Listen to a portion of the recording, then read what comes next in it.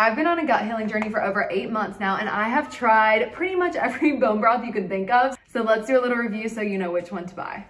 The first one is Zoop. I found this one at Sprouts and I was immediately drawn to it because the price was so well for the amount that you get. And then I was like almost done with it and realized that it only has 3 grams of protein per cup, which is really low for bone broth. So this is more like cooking bone broth. It wouldn't be one that I would drink to get my protein. So this is a pass for me.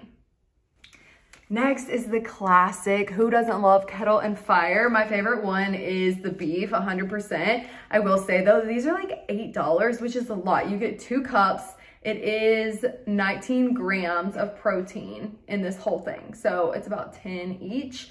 Sometimes I will get it just because I love this flavor. Like it is probably my favorite, but it is expensive. So that kind of sucks. Next is Kellyan's bone broth. They, I think, have liquid form now too, but I actually did a partnership with them a long time ago and got a bunch of these flavors. It's good. It's really convenient for traveling. I think the packets are really good for traveling, but it has a lot of spices and things in it. So like when you mix it up, you're going to taste that. It's not just straight liquid. Does that make sense? But I will say this one has higher protein. So this one has 15 grams of protein. Most of them have 10. Another packet one, this is Bare and Bones. This is the most affordable in my opinion. I think this whole pack was $19 on Amazon. 10 grams of protein. There's 16 of these, so this ends up being like $1.60 each, I think, if I did my math correctly.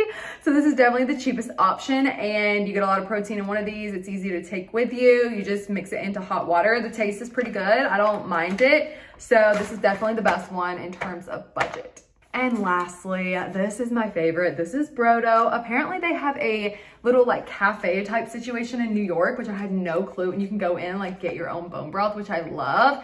They sent me a pack of 30. So I have tried this one, which is the roasted garlic and chili. It's really good if you like spicy. Love the turmeric and ginger one. That's probably my favorite. I tried the chicken one yesterday and it tastes like the liquid that comes in like chicken noodle soup. I wasn't like a huge fan, but I will say this one and the turmeric one so far is my favorite out of everything. And I love that it's so easy. I can just rip this off, pour it in a coffee cup, put it in the microwave, and I'm good to go. And I get 10 grams of protein.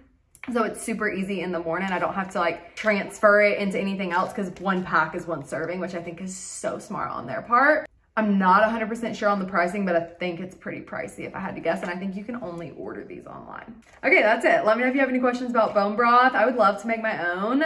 So maybe I'll play around with that. I don't know. Let me know what y'all want to see. I'm new back to YouTube.